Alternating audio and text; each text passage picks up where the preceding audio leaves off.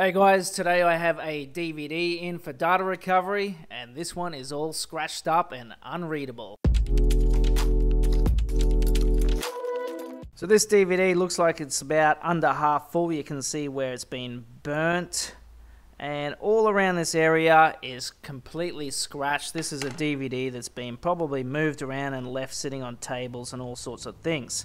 So DVDs are just a aluminium layer that's sandwiched between two polycarbonate layers, and the layer where the light has to go through is all scratched up. They use a red laser, and effectively they're encoded with mirrors. So the red light laser either hits and gets reflected back, and that could be a 1, I think it is, or it doesn't. It scatters, and that's a 0. So here's the problem. It's so badly scratched up it can't get through. They do have ECC, so they do have like 10 to 20% is ECC.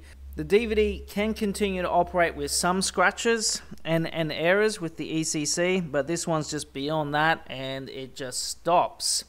So what I'm going to do is sand and polish back this polycarbonate layer, and I should be able to reread it and get all these memories back for this customer. So here's my first cut.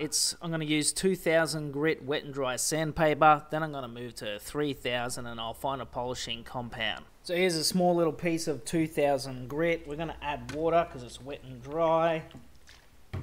We've got some deep scratches here, which may be the only problem with it. So we're going to use a wet and dry, and this is actually going to be counterintuitive because it's actually going to scratch it up even worse. So you'll see as I use the wet and dry, it starts to fog up with more scratches. Visible light is now diffracting all around it. But the goal here is to cut the polycarbonate down where all the deep scratches are. And hopefully it should be just 3 passes. So we'll keep doing that until it's nice and even.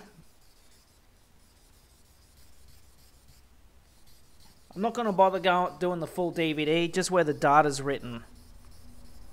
So it should take less time if I just stick to the area instead of the full DVD. So there's the 2000 grit wet and dry sandpaper done. You can see that it's consistently cut through most of the big scratches. There might be one, that large one, still there, if you can just see up here, but it's almost cut through, and maybe the 3000 grit will cut through that again. So let's get the 3000 and keep going.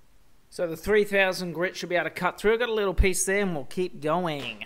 A little bit of water for our wet and dry, and let's get in with the 3000. Cut it down a bit more, and we'll go all around.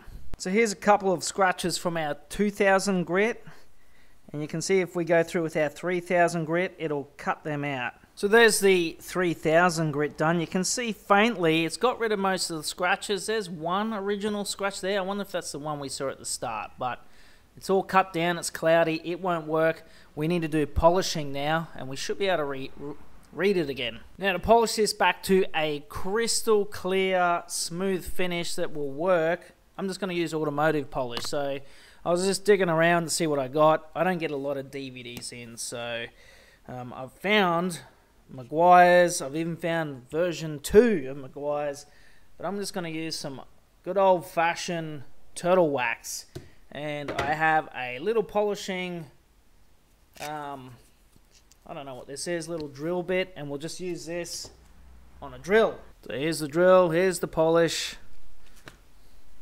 Probably a bit too much. And we'll just simply work away.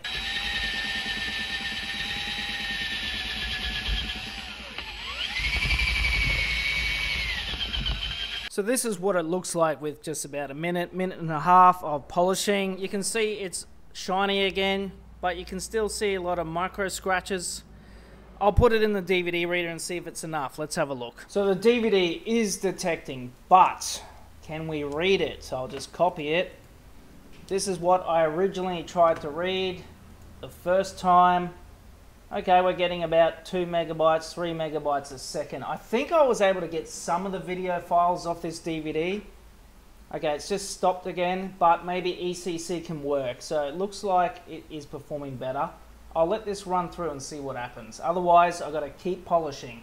So this DVD has been reading consistently around 2 megabytes a second. You can see along this line here.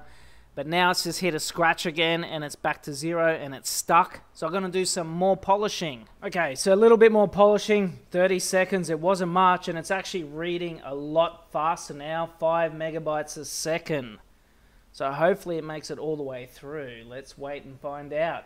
If not, I've got a more gentle polishing device, so we can even go to a finer polishing grit.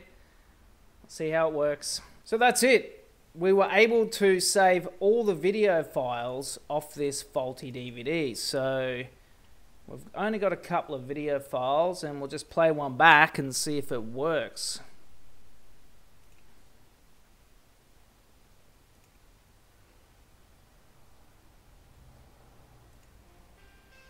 Perfect. So here's what the DVD looks like with that final polish level that I did to be able to get the data back at about 5 megabytes a second. It still looks pretty scratched up under microscope. It actually looks pretty clean with the naked eye.